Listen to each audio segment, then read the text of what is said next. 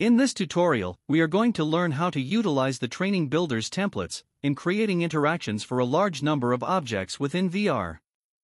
From the SimLab Academy in the bottom panel, select VR, then select Templates to access the materials we will be using throughout this tutorial. The first item runs the tutorial video, so let's move to the first step and load the environment. This is a 3D environment of a convenience store, and we're going to use it as the scenery for this experience. Go to the second step and import the fridge model. Press N on the keyboard, then click on the ground to snap it to its level, then rotate and position the newly imported fridge next to the other fridge in the scene.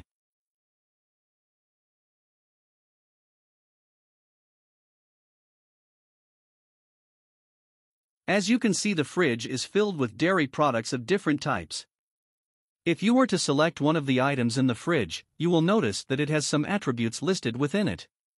It has a brand, a price, a product name, a type, and a weight attribute, and each type of product has different values for each of those attributes, making them unique to their type.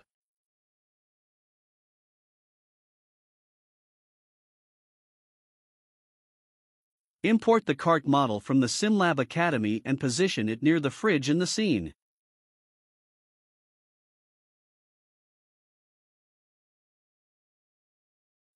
The experience we're going to create is to allow the user to fill the cart with items from the fridge in VR, and to achieve that, we will resort to using templates. There's a monitor attached to the cart which we will utilize later in the tutorial, but for now, let's stick to the first task and have the user stack items in the cart. Open the Training Builder. In the Training Builder, click on the Create Template button. Notice that a new tab has been created in addition to the existing tabs, and within this tab is the template node. Click on Edit. The template node uses a query to identify objects instead of manually attaching them to the node. This could prove to be useful when dealing with a large number of objects in the scene, and in our case, a large number of dairy products. In the combo box to the left, you can change the type of query from name to attribute name, or to attribute value. And as we saw earlier, the items we are going to use has a few shared attributes that we can use to identify them.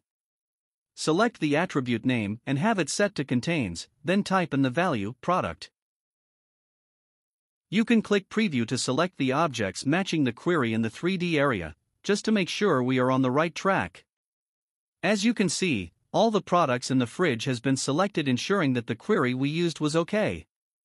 The next thing that we need to do is to make the products grabbable. We can either use the Preview tool to select the objects, then from the Interactions menu, select Make Grabbable, or we can use a response to make those objects grabbable. In the Training Builder, add a Change Grabbable State response, and attach the template node to it, then set the Grab Enabled option to True. Now we need an event to trigger this response. Add a Scene Start event and attach it to the response. The Scene Start event will trigger the grabbable state response once the VR experience starts, making all the objects matching the query grabbable. Now we need to set up the system that would allow us to fill the cart with the grabbable products. The goal is to have the products be placed in the cart when the user lets go of them above the cart. Add a Grab Ended event, then attach the template node to it.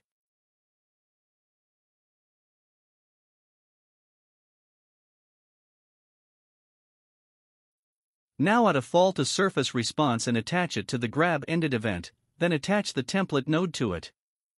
Since objects usually get rotated while being held, and we need to have their orientation fixed while stacked, we are going to use the Reset Rotation response.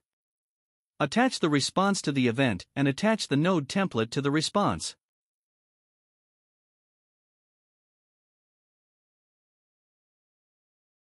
The system that we have so far enables the grabbing of products at the start of the VR experience, and when one of the products grabbing ends, it will have its orientation reset and fall downwards to the first surface underneath it. Go to the SimLab VR Viewer menu and select Show in VR to test out the progress so far. Be sure to place the starting position at a spot near the fridge, then click the check mark to start the VR experience.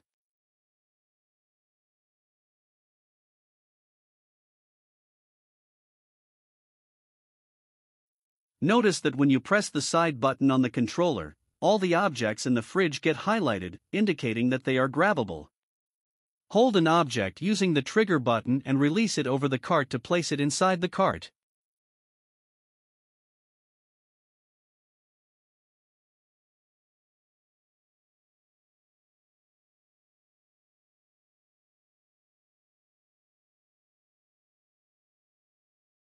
This behavior is not exclusive to the cart, so the user can place the object on any surface in the scene.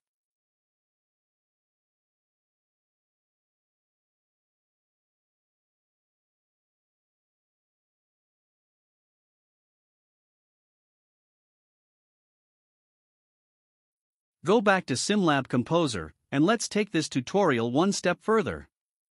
We have a monitor on the cart, and we want it to display the info of the product being held. To do that, we're going to have a variable writer display the attributes of the product. From the Visual Effects menu, select Create Variable Writer. Rotate and place the variable writer on the cart's monitor.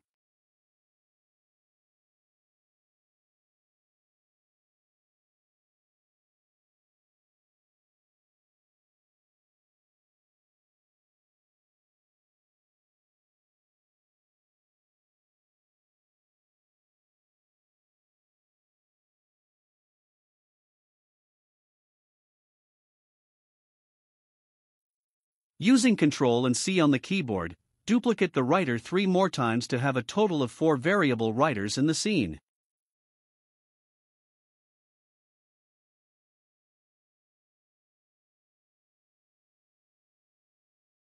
Select the first variable writer and open the Variable Writer tab in the right panel. Here you can specify a prefix for the variable writer and assign a variable to this writer to show its value. Type in product as the prefix. Let's leave the color to black for now, and let's set the max string size to 30. We also are going to leave the group number to 1 and have all the variable writers in the same group to have a matching font size. Let us now create a variable to attach it to the writer. Open the Training Builder. Click on the Variables List button, then click on Add Variable. Name the variable product and keep its type to string. SimLab Composer has automatically attached this variable to the writer since it's the only variable available in the scene. Now we need this variable to have the product name of the object being used. To do so, add a getAttributeResponse. The getAttributeResponse reads an attribute from an object and writes it into a variable which then we can display using the variable writer.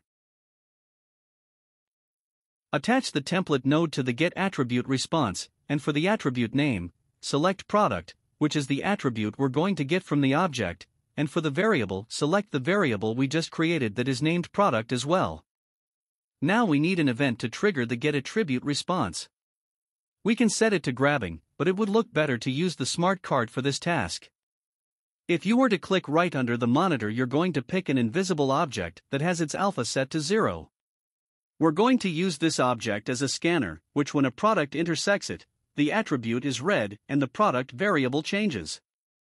To do so, create a nodeEnteredNode event and set the first object as the sensor, and connect the template node as the second object.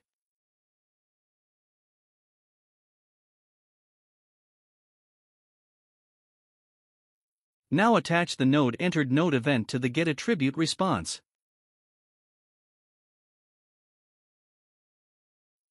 Run the VR experience to test it out.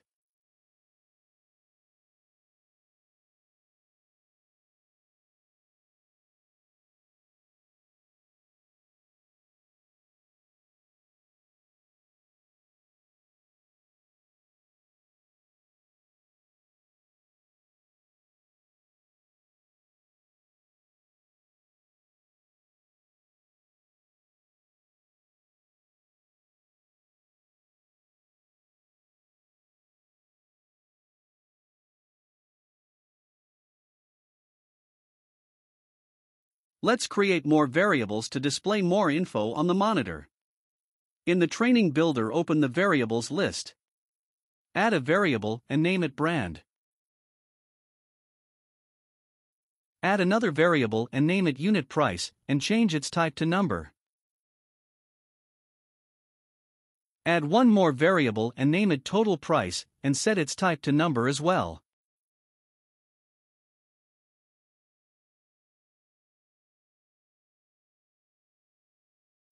Now add another getAttributeResponse and attach it to the event, and attach the template node to it.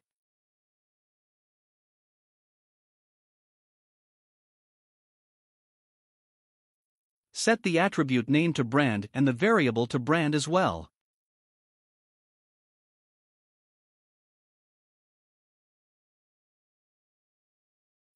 Add a third getAttributeResponse and attach it to the event and the template node.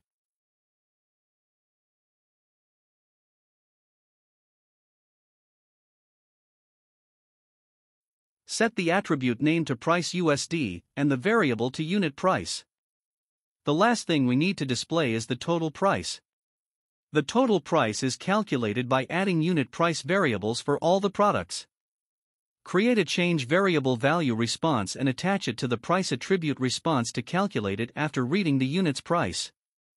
Set the variable to total price and in the value field, type in total price plus unit price.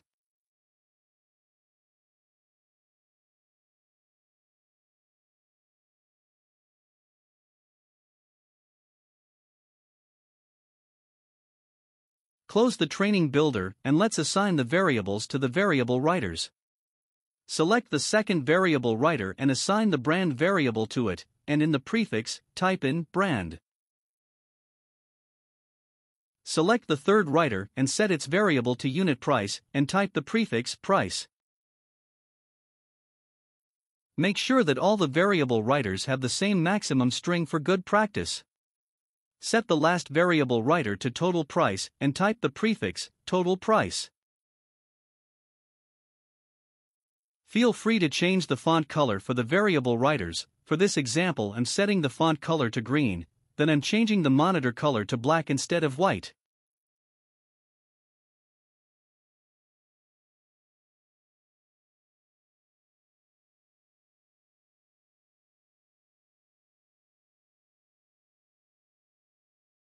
The last thing that we are going to do is to add a sound effect whenever we scan an object. As you can see, the cart comes with a sound node, and we can play this sound when the event occurs. Open the training builder, and near the node entered node event, add a play sound response. Attach the sound from the scene to it and set it to play, then attach it to the event.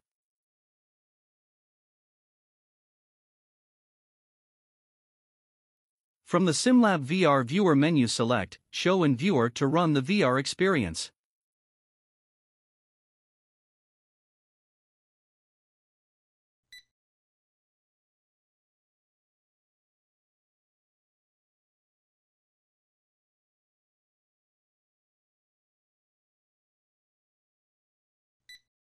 Combining the use of templates with attributes enables you to create interactions for a large number of objects with a very little number of nodes, saving you the time and effort and resulting in an astonishing interactive VR experience.